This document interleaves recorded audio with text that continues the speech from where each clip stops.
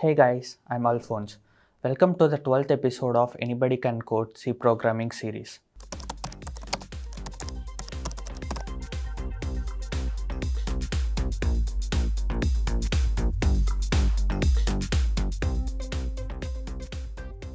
If you'd like to take a look at the previous episodes, please use the link in the description. In today's episode, we'll be looking at functions in C programming. First, what are functions? Functions are a set of statements that perform a certain task. Now, why do we use functions? Suppose you're observing the temperature of a place every minute and you're interested in writing a program that converts the temperature from Celsius to Fahrenheit. It is not possible to have a formula written for each and every data. So what do? We make use of functions. We write a function that has the conversion formula and then we call the function n number of times. So there are two types of functions in C programming. The first one is the inbuilt functions or the standard library functions, and the second type of function is a user-defined function. Let's understand what are inbuilt functions or standard library functions. Suppose you want to find the square root of a number, or say if you want to find if two strings are equal. You need not write a code separately to implement them. C programming gives us inbuilt functions that allow us to perform these operations. So in order to use these functions, one has to include the header files, the appropriate header files in the program. Suppose you want to use all the math related functions. You need to make use of the header file math.h. And similarly, for all the string functions, one has to make use of string.h header file. Now let's look at a program to better understand the working of inbuilt functions. We have two programs. The first program is to find the square root of a number. Like I mentioned before, if we need to make use of any math related functions, we need to include the header file math.h.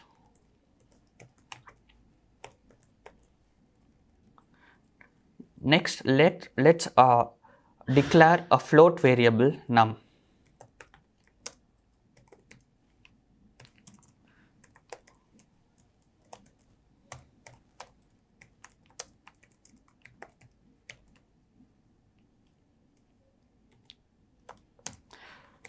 Let's write a scanf statement to receive that variable from the user.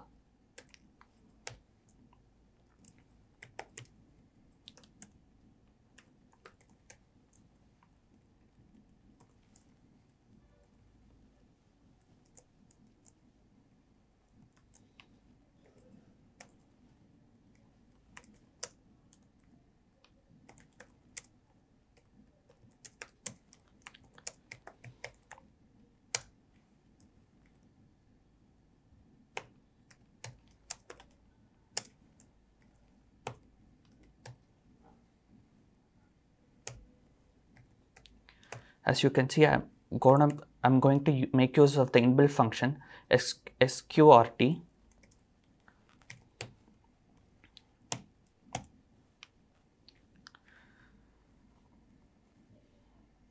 Let's go ahead and run this program.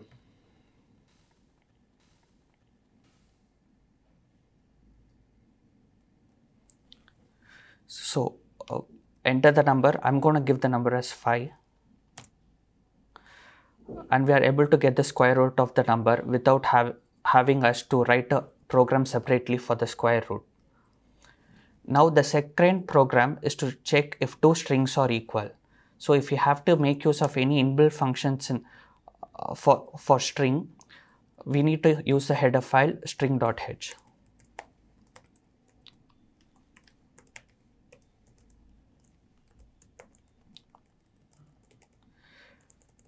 And I'm going to declare two strings.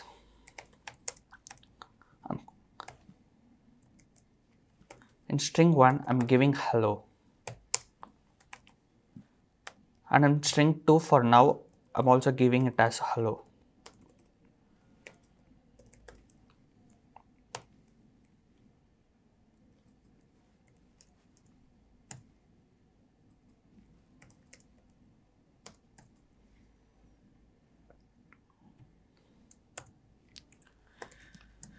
So to see if two strings are equal, we need to use the function string compare.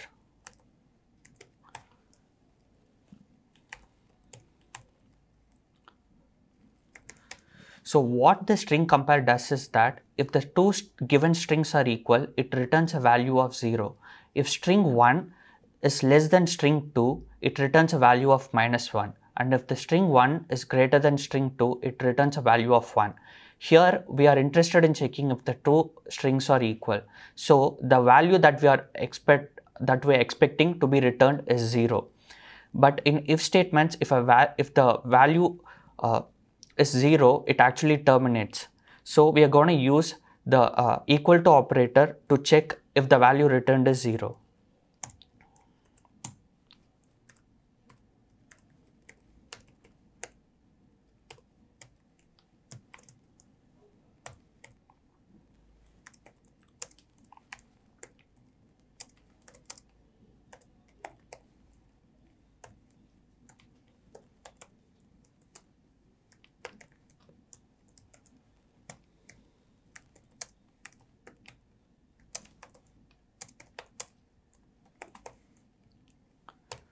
Let's go ahead and run this program.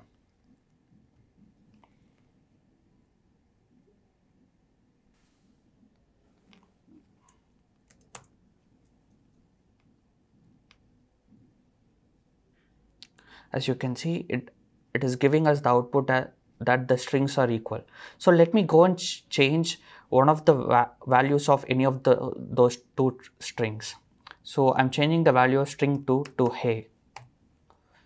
So now we know that the two strings are not equal. Let me go and run this program. Now I'm entering the number as 3. So we're also able to get the square root of the number 3, as well as we can see that the strings are not equal once I change the value of string 2 to hey. Now let's look at user-defined functions. User-defined functions are functions that are written by the user to perform a certain task. This is the syntax of user-defined functions. Here, the return type indicates the type of data that is written. A function may or may not return a data. If a function does not return a value, then the return type of that function is void. Next is the function name. The function name refers to the actual name of the function. The formal parameter list refers to the order, the data type, and the number of arguments. A function may or may not have a formal parameter list. It is always a good practice to use the keyword void to explicitly state that the function does not take any parameter list. The arguments associated with the function is called formal parameters. These arguments act as placeholders and hold the values that is being passed from the actual arguments. The arguments that are associated with the function call are called actual arguments. These actual arguments should match with the formal arguments in terms of order, the data type, and the number of arguments. Return value is the value that is written from the function. A function can only return one value, but a function can contain one or many return statements in it. So let's look at a program to better understand the working of user-defined functions. Here we have a program to find the simple interest. To find the simple interest, it depends upon three variables: the principal amount, the interest rate per annum, and the number of years. Let's go and declare those variables.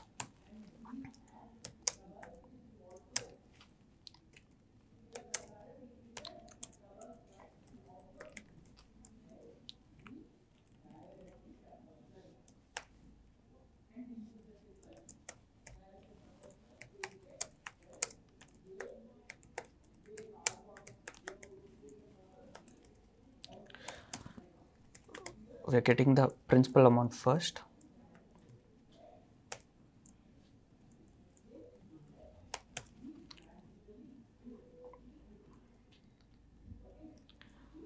and next we are getting the interest rate.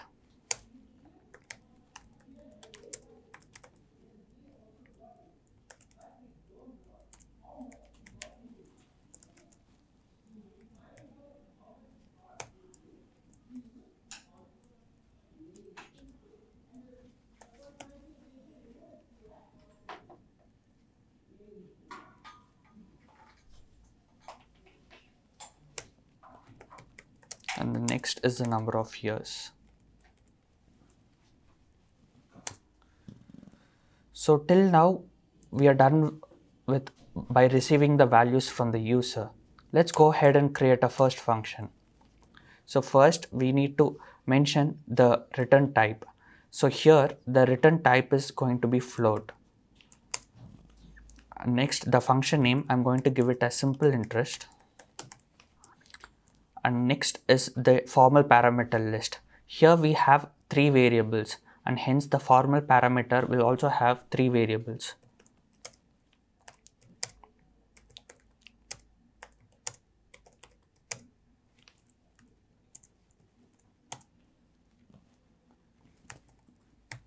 So the return keyword returns the calculation of the function back to the calling statement.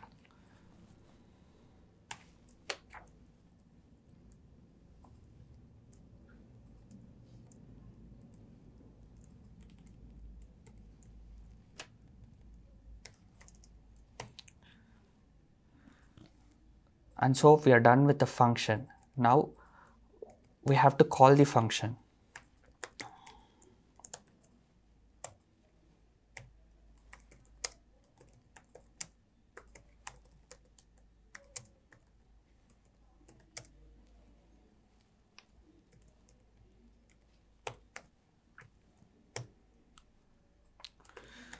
I'm giving the function name, and within that I'm giving the 3 variables P, R and T. So it is important to note that we cannot interchange the place of these 3 variables.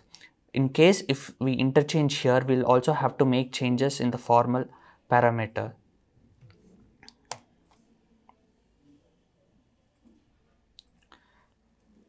Let's go ahead and run this program.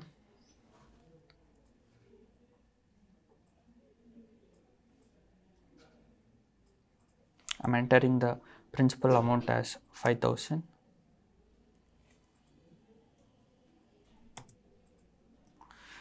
I'm giving the interest rate as 5, and for number of years I'm giving it as 4. We can see the simple interest is being calculated. So this is how a function works in C programming. Now we know how a function works. Next, let's see what a function prototype is.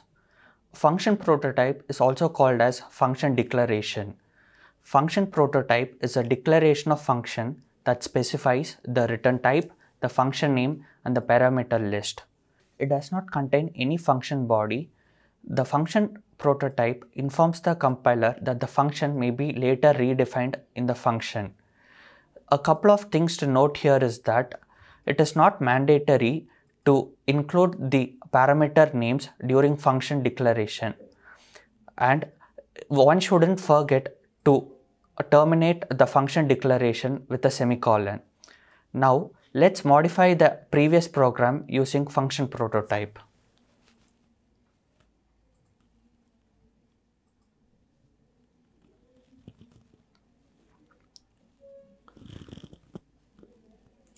Here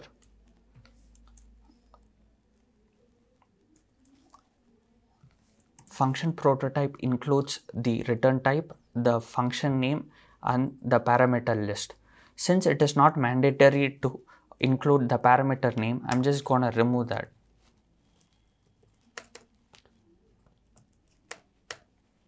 And I'm going to terminate it with a semicolon, and I'm going to define the function after the main function.